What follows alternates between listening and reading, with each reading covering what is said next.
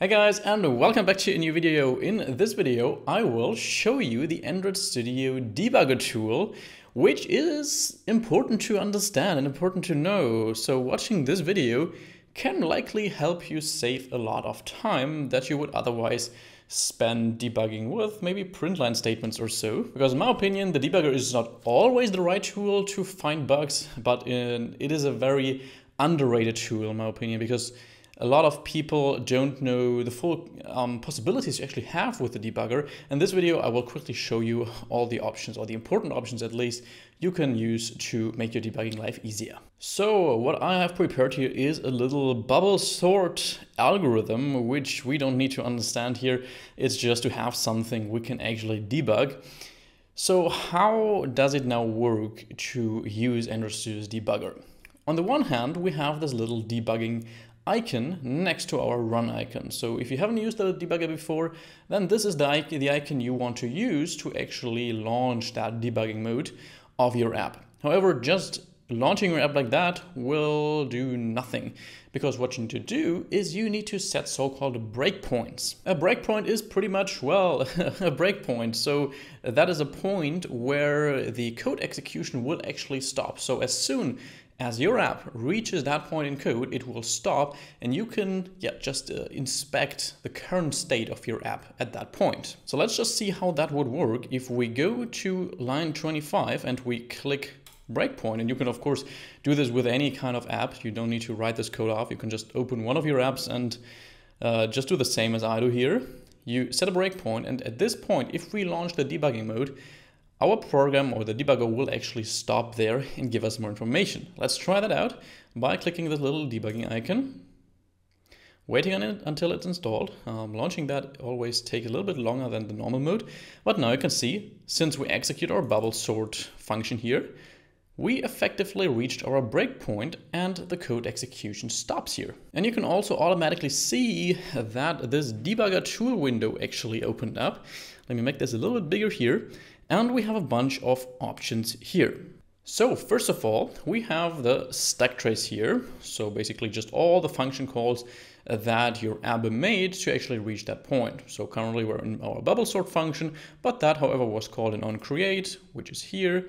And then onCreate is also called somewhere, not in our code, but actually in the Android framework's code, and so on and so forth. And then next we have this variables window here, which is a very important window. So here you will actually see all the active references to variables that are currently active in your code. So you can see, for example, this array variable that I declared here is actually right in this variables window. And here you can perfectly inspect the single fields of that array, for example. And doing that with print line statements is of course a lot harder. Of course, with an array you can simply print that as well. But if you have more complex objects, this variables tab makes it a lot easier to actually inspect these. And then we have some important controls here, which are mostly these, which we can use to actually control our debugger. So the first icon here is this step over. So that is what we use if we actually want to tell the debugger, please move to the next line. So we're currently here at this swap statement, this swap variable. And if we click this button, it will simply move to the next line and execute the previous one. And you can see, since that line was also now executed, we get the swap variable here in our variables tab, and we can always directly see the value of that as well as just next to this variable. So we can now perfectly just click this button to move further line by line into our for loop here, and you can see we get more and more information. You can see now swap is actually false. We can see that in the variables tab. We can see what I currently has as a value. We can see the array, like the current state of the array, how we stored it here, for example. So that's a lot more information than you actually get with print line statements. And here new temporary variable, and so on and so forth. What now actually is the next icon for, which is called step into. Step into is used if you actually want to step into a function that is currently executed. We can see that here in this bubble sort function, because we don't execute any other function in this bubble sort function. But if we actually set a breakpoint here, for example, where we actually execute the bubble sort function and relaunch our app using the debugging mode, then you can see the difference between step over and step into. If we wait a little moment.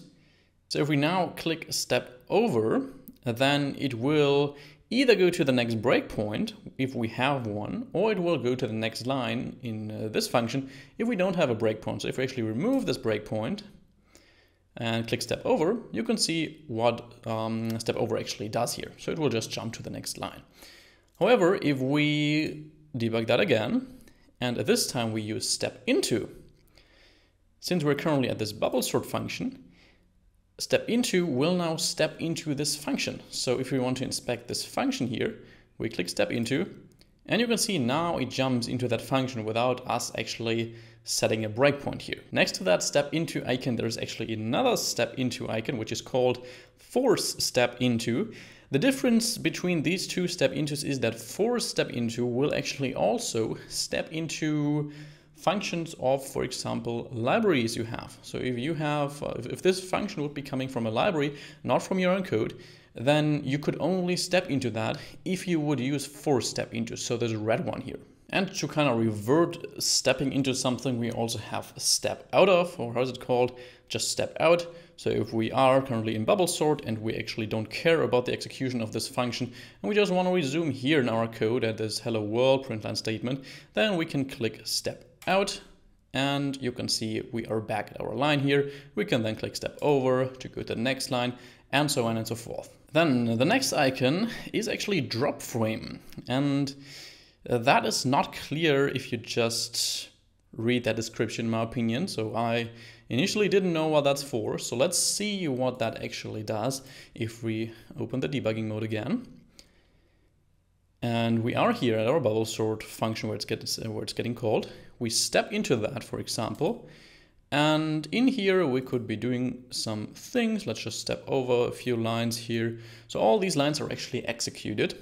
And if we now click drop frame, it will basically drop the current stack frame of that function. So it means it will drop all the local variables this function created and kind of destroy these and revert the state back to where this bubble sort function was called. So let's say you accidentally stepped over some lines too quickly and you missed some information, then you can use drop frame to kind of go over this again. So if we now click drop frame, it will jump back to bubble sort, and this is now different from step out, because step out will just execute that bubble sort function and go on in your code above here, and drop frame will actually basically destroy all the variables, the local variables, the state of this function, and go back to this println statement. So it can be executed again and you can inspect it again. And then we have one more icon in this category left, and that is run to cursor.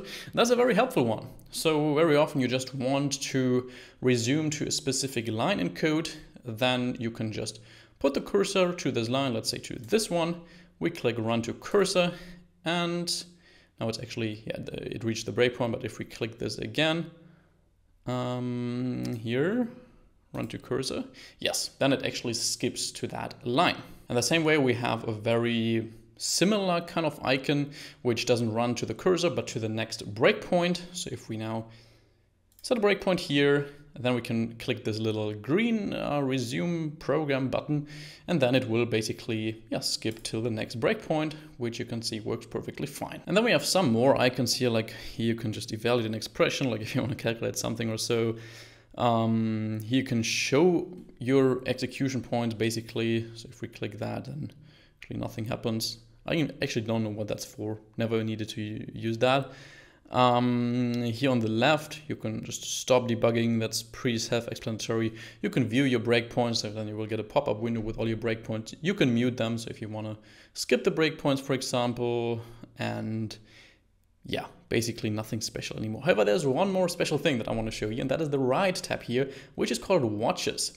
And I think not many know about what you can actually do with these watches. So why is it called watches? Well, because you can pretty much watch a value when it changes. So you can see you get a lot of information here with the debugger itself, like swap, that it's false, what I currently is, what temp currently is. But there's still some information that the debugger doesn't show you by default. Like, for example, what is in array I+1. And that is what you can actually still find out with watches. And you can see I already have 3 of these, which I declared before this video. So for example, array.size. So we can easily see what the value of that currently is. If I just remove all of these, then I want to show you how you can actually add such a watch. And that is very easy actually. We just highlight what we want to watch, so the value basically, array I+1, and we drag that into this window. And there we go, array I+1 is equal to 4 at this specific point in our code. And it should even also do that with full expressions. Let's find out. So we just take the whole if expression, and you can see that evaluates to false. So yeah, that's pretty much everything you need to know about the debugger tool. I really recommend you try that out in your own project if you actually encounter a bug, to try and fix it with that. Of course, in some scenarios, printline statements are faster, and I also like to use printline and log statements to debug things. But especially if you have a little bit more complex algorithms, or you want to see in what is called in which order, the debugger will save you tons of time, and printline statements can't really help you with that. So if you found this video helpful, let me know that down below. If you want to see the next video, check this one out, and I'll wish you an amazing day. See you back in the next video. Bye bye.